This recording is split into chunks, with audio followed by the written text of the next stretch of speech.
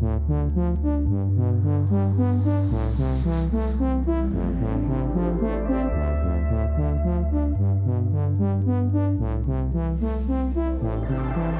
really excited to talk about VIVEPORT VR. This is a brand new way to discover and search content in VR. So in the brand new VIVEPORT VR experience, you can think of it almost like an airport.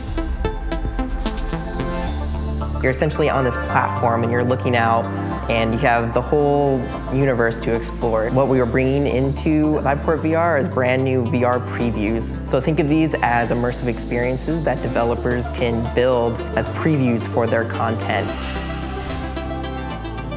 It's not a full-fledged experience like the game. What it does do is it allows them to get in and get a sense of the different games. It helps to separate you from the pack and really allows people to get a good sense of your product without ever having purchased it.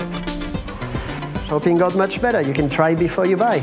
People will just want to go and try all the previews. What's really great about these VR previews too is that they're small and they load very fast. I think it'll give people a much better representation of what a game is about. While you're in a VR preview, you have an option always to purchase and get the full experience. Scrolling through the menu was a fun experience. So the possibilities of VR are limitless. Why should the discovery of content be limited to just 2D?